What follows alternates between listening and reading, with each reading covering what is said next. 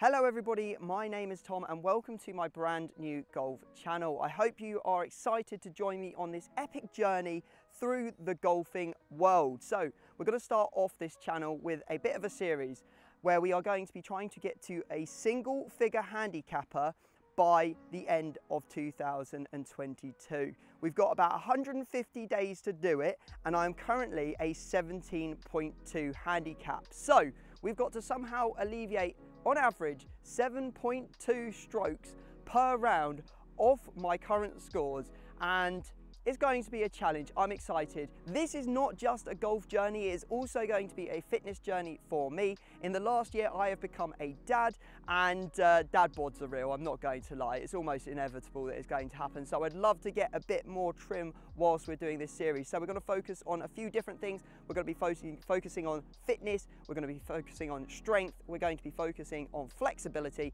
and also the old bod. Hopefully we can get a bit trimmer. All of those things roll into getting better at golf. I know that golf is one of those sports that you can play well into your older age, and it's a very forgiving sport, but if you want to be like super competitive at it, you do need to be athletic as well, for the most part. So by running this series, it's going to hold me accountable to getting better at golf. Not only that, but also getting in better shape. So the plan for this video is to head out onto the Hertfordshire golf course, which is my current club. We will play the first 3 holes. I will tell you everything you need to know about this channel, a bit more about me. We'll also go into more details about where we're at right now. So we'll do a whole load of benchmarking. So what's my current handicap? How do I think I can improve? Weight, BMI, flexibility, and a whole load of other stuff just to see where we're kind of at. We'll also do a what's in the bag and how far we hit the clubs as well towards the end. So let's go and get onto the first tee box. Okay, so the first here at the Hertfordshire is a par 4, is a 374 yard SI10. Let's give it a good old whack with a driver. Quite a bit of space to miss out right, so I don't mind the right miss. That has got to clear the tree. Okay, that has not cleared the tree. That's hit the leaves at the bottom and potentially hit off the trunk. So this might be a dodgy one.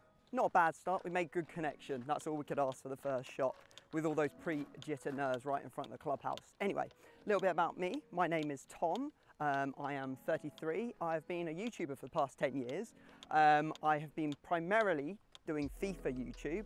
Throughout my years I've also dabbled with Pokemon Go, and most recently in the last 9 months I've started a golf channel, yes, another one, with my friend Oakley, which is called the Absolute Bandits. We'll get more into that in a second. I am lucky enough to be married. I have a daughter. She is 9 months old and she is just the most amazing little person. I'm so blessed to have her in my life. She is just hilarious. So my family is my priority, and I'm quite lucky and fortunate enough to get a bit of free time around my job. So that's why golf has kind of come into my life, and I thought that it'd be a really interesting challenge to see if we could go from that 17 handicap down to single figures. Now, I've been super unfortunate here because not only have I hit this tree, I've actually been spat backwards. Even though I hit the lower branches, I thought I would go underneath and continue going. So we still have a long way in. 181, pin is tucked on the back left-hand corner of the green. I've got to kind of bump a 5-iron up the fairway and get it as far up as possible to open up that back left-hand pin. So we're just going to take the 5-iron and just get this one moving. And moving it is, right, that'll keep on rolling for quite a while. God bless the summer, eh? That's partly why all these fairways are so burnt out. We've just had the hottest day on record in the UK. So if you haven't already checked out the Absolute Bandits channel, go and check it out. The link will be down in the description. Go give it a sub. That's me and Oakley as a duo out on the golf course, doing a variety of challenges and just fun sorts of golf videos. This is going to be a bit more serious. This is going to be my personal journey in golf. So what have I got planned in terms of uploads for this channel? Well, I'm going to try and do a weekly recap where we sort of go into depth about what sort of practice, training, fitness I've been doing to get better, stronger, striking the ball better. It might be putting, whatever it is. I'm going to share what I've learned with you, and hopefully you guys can learn through me giving you my experience.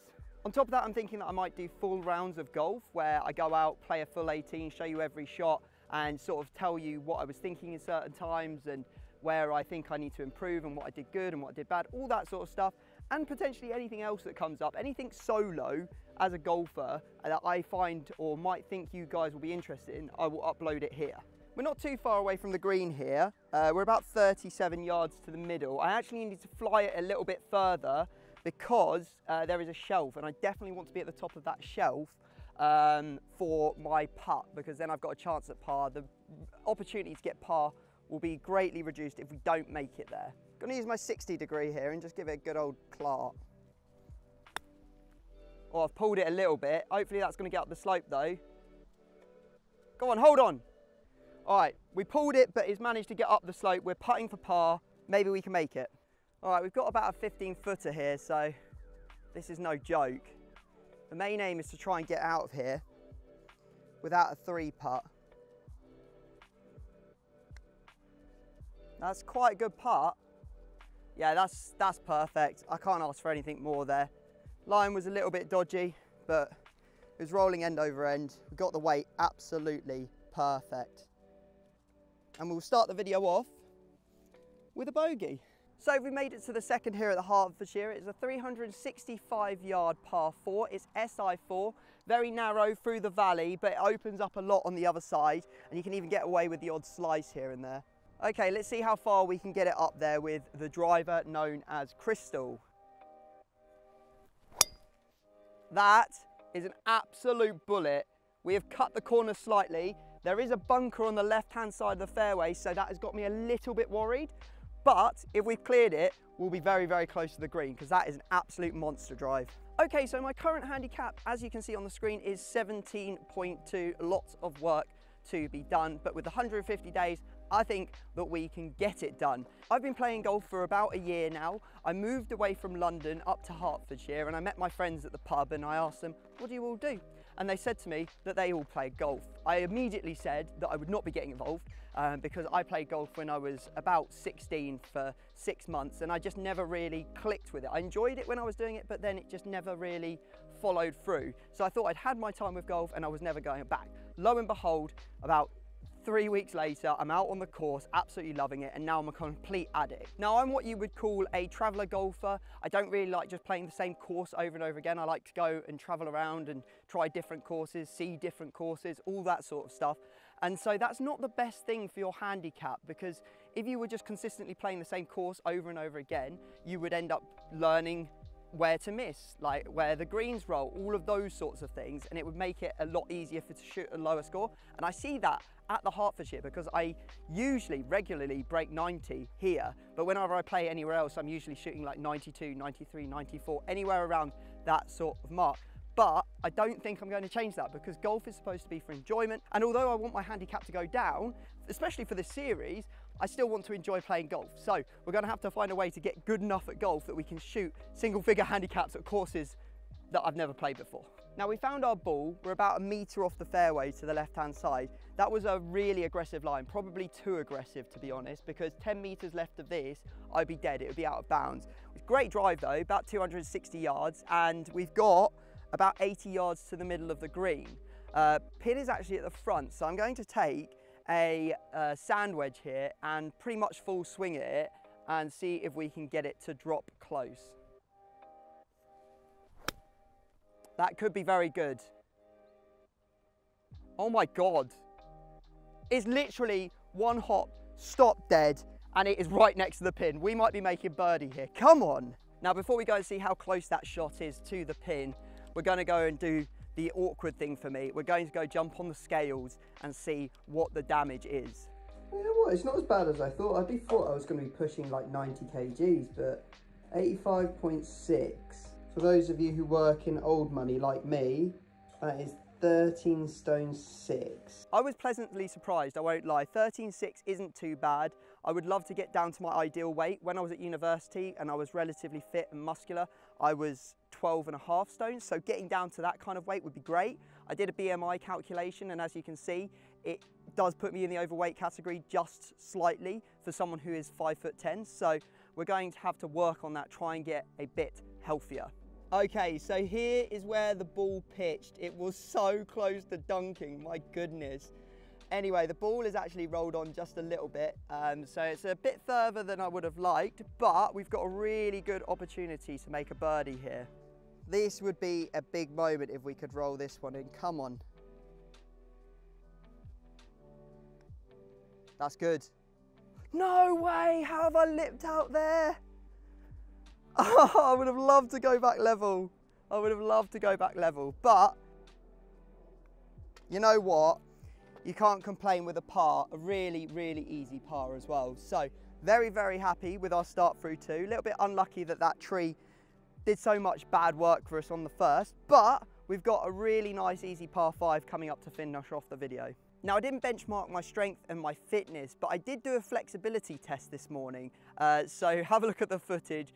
As you can see, I can just about get down to touching my ankles. So hopefully we'll be able to see some improvements on that front as well. We're going to be doing yoga throughout this process to hopefully increase our flexibility, and we'll be able to potentially touch our toes, but that will have to come in due course. Now we're going to do a really quick what's in the bag before moving into the final hole.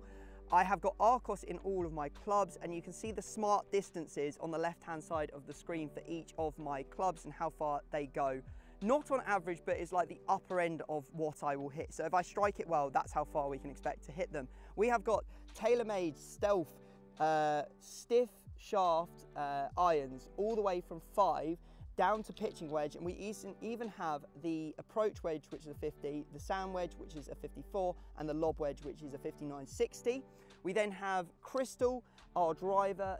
She is a Callaway Epic Max, and she is fantastic. We have a 5-wood that is a TaylorMade Stealth, and then our putter is a TaylorMade Hydro Blast in the Soto range. So yes, we've seen all our distances. Hopefully those will improve throughout the challenge as well, but we're going to be able to keep track of everything, and a lot of our training will come down to what Arcos says because it has loads of really good data. We've got quite an ominous sky here for the final hole. It's a 441 yard par 5, and it's SI 18, so the easiest on the course. It's all dead left, so let's make sure we keep it right. That is very, very good. That is as straight as you like, straight in the middle of the fairway. Hasn't gone as long as I would have liked, but that is purely because the wind is straight in my face, so these things can't be helped. So day one, what have I done to improve in some shape or form? Well, I had an evil day, which made this kind of difficult, but Eve, my daughter, she loves to have a nap. So in the morning, she takes a half-hour nap. So I thought, you know what, perfect time to get her off to sleep in the pram, and I can just go and do a bit of yoga. So I did 20 minutes of yoga. I will leave a link to it down in the description if you want to go and do the video tutorial that I did. I won't lie, it was a bit of an eye-opener because although it was a very easy intro to yoga, I still struggled quite a lot. Then during Eve's second nap, I put her in the back of the car and drove her around until she fell asleep, came up to the putting green. I took her out of the car, I put her in the shade underneath a tree so she could take her nap and I could get some putting drills done. So I started off with the clockwork putting drill where you go round and round in a circle trying to hold the 4 putts. I'm not good enough to do like 40 in a row yet, so like I was counting as if I got 4 in a row, that would count as 1 rotation and 1 point, and I tried to get to 10 points. Then I did the ladder challenge where you put a bunch of tee pegs of further and further distances apart. You putt from the first tee peg, if it goes in you move back 1, and you keep on going as long as you can, just keep on going back until you get to the end. If you miss a putt though, you have to come back forward. So I've never made it to the end yet, but that will be something that we're aiming to do. So that's just an example of me getting inventive as a father to get some practice and some fitness in. Now we have got 213 to the center of this green. It's dead left, and it is also got a bunker, big bunker on the right. Don't think we want to be in either of those situations. So I'm actually gonna lay up here because if I take my 5-iron, I quite often find myself scooting very far right or potentially hooking it. There's not very many times where it goes dead straight. So we're gonna lay up far back from the bunker. We're going to take a 9-iron, that won't get us anywhere close to it. We're just going to try and put it in the middle of the fairway. That is as clean a hit as I could possibly ask for. It might scoot to the right-hand side of the fairway and maybe just into the rough, but it's not the worst place to be. Now I've been reliably informed by my watch and Arcos that we have got 86 to the middle where the flag is. It's playing more like 95, so I'm actually going to take a full approach wedge here, which will go 100 for me if I strike it well. I'll probably keep it a little bit further left of the flag, just because I'm worried that if I have sort of like a bit of a shank, it will end up in the bunker. So we're just trying to avoid the real danger here. That could be very good. That could be very good indeed. All right. After the second hole and me saying it was really close and then it being a bit further away, I'm not going to say anything, but I feel like that might be a good shot. Well, we did go a little bit long, but that is absolutely fine. We're GIR, like, you know how many GIRs hit in the round? Very few. We've hit 2 out of 3 here, so I am extremely happy. It does feel like it's sloping to the right just a little bit, so I will give it just a touch left and see if we can get this one to drop.